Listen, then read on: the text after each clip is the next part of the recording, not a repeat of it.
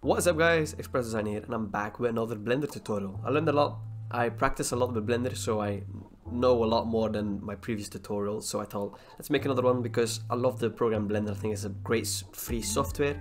So let's make our logo 3D. And here is an example of what we're going to make. I think this is a really nice design if you want to spice up your logo for your YouTube channel or Twitter or whatever, or do it for a banner, I don't know. It's up to you guys, but I thought this was a really nice idea, not too difficult, but not too simple as well. What you want to do first is go to your logo, to your Illustrator file, and if you don't have that, I mean you should. If you have your logo in Illustrator open, you want to save that file as an SVG file. So what you want to do is go to File and then Save as a copy or Save as normal, I don't know, it's up to you. And you want to click on Save as Type, and you have SVG. You might want to make sure that's an SVG type because that is what we need for Blender. So once you have an SVG type file, you want to save that wherever you want. Okay, once you have done that, you want to go over to Blender, and in Blender you just want to make a general file, or like a general new file. So click on general, and you have your basic cube. You just want to press X and then delete the file. So, and also you want to delete the light for now because you don't need that for now. So what you want to do is go to File and then import SVG normally. There you go. What you want to do is just find that file on your PC. I have it on my left screen, so I can just drag that and put it in there. Then you want to zoom in because it's really small. Zoom in just by a scroll wheel, and you have here your file, and you can see that there's like a lot of curves. That is 1, 2, 3 curves, and you want to have one complete file because if you want to make that a 3D, then they have to be together. So what you want to do is select one part and then hold in Shift and select the other one, and then just Control J. So this is one big ass file, one big I think I selected everything, but it still says that I have another curve.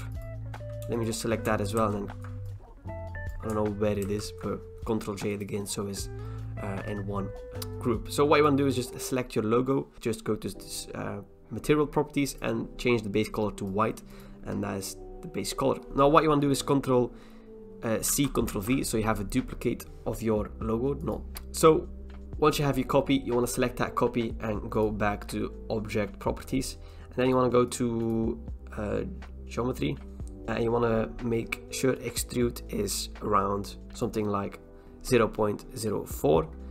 We can also like scale this up later, but for now it's not necessary. And you can see our other logo is in the middle of that, and you want to make sure that's on top. So select that and go to the Move tool and move it all the way up to it's like right on top of the other part. So you want to select both of them and then maybe press S to scale it way up, maybe a bit more, like so. Okay, and how I move this like so is hold in Shift and hold in your scroll wheel button, so you can move like so. Okay, now you have that. You want to give the back, like the 3D part, a color, but I'm not going to give a color to the front part. I just want to stay that as a white. So what you want to go is to Properties again, and just give that a basic color that you like. In my preview I did a purple, and you can do that as well. I think I have the bit metallic. Also what you want to do is click on this little camera and click on Ambient Collision and Bloom.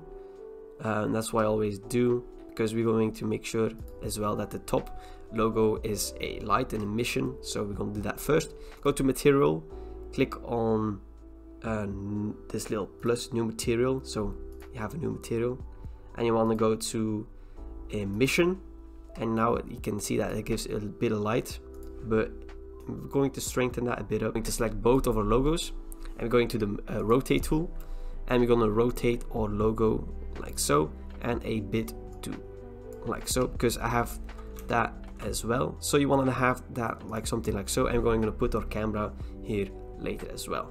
So how I have the different light on top and the left and the right, we are going to create that as well. So we're going to Shift A, and we're going to go to Light, and we're going to go to I think the area. Okay, and then we're going to this little light, and we're going to make sure that the light area is a ellipse, so it's round and looks better. And we're going to put that below our logo like so. I'm going to move that a bit down as well. Okay, I'm going to make it a bit bigger by pressing S, Okay, I'm going to make the power bigger as well, and I'm going to change the color to like a pastel blue. Okay, like so. Now what I want to do is just duplicate that by Ctrl C and Ctrl V. I want to move that upwards like so. Okay, so the light is up there. I'm going to put it a bit more at the back like so. I'm going to change the color to like an orange, but I need to change the other one, so select the other one. Okay, I'm going to change that to an orange. What if we turn that around, because the light is pointing back? Yeah, there we go. That was a problem. I told you guys I'm not as good, but I mean I'm better than the previous time. So we're gonna move that bit down as well, and you can see now the light is coming from the bottom. Emission is not really so good in my opinion. I'm gonna remove this. Okay, that's what I had to do. I had to remove the other material, so now we can see that the logo gives light as well. That is better. Now we're getting there. So what you want to do is duplicate that again, so Ctrl C, Ctrl V, the light of course, and we're going to put that around here. I'm going to change the color as well. I'm going to do it to a more purple, also going to do a bit less power, because so that is really the basics of this tutorial. You can see if you want to have like different colors, I'm going to change the color of the logo. You can see if you change the logo how it looks better or how it looks worse, I guess. So I think that has a nice look to it. Now what you want to do is, I'm going to delete this camera. I'm just going to put a new one. So we just want to go to Shift A again, put a new camera. And then if you want to see your camera, press 0 of course.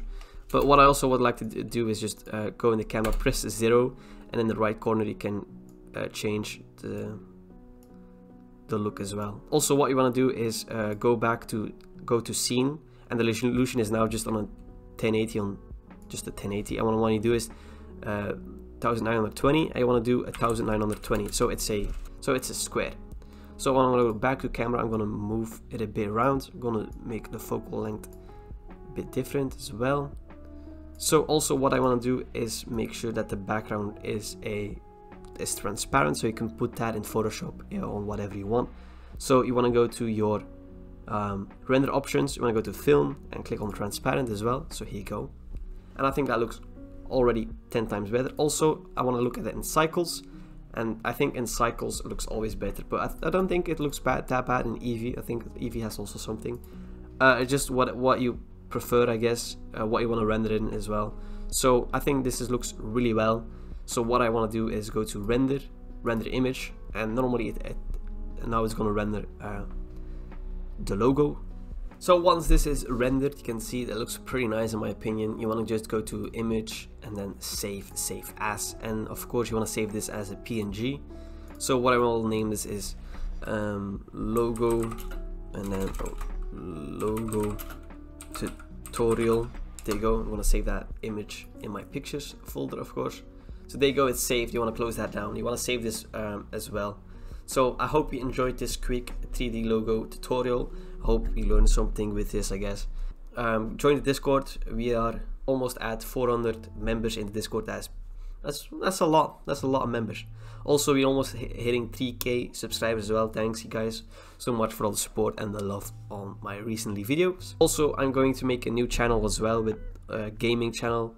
So if you want to subscribe as well, there's going to be a link in the description to my gaming channel. I don't think I'll have something uploaded by now, but if you just want to check that out and just subscribe, because in the near future there's going to be some gaming on there.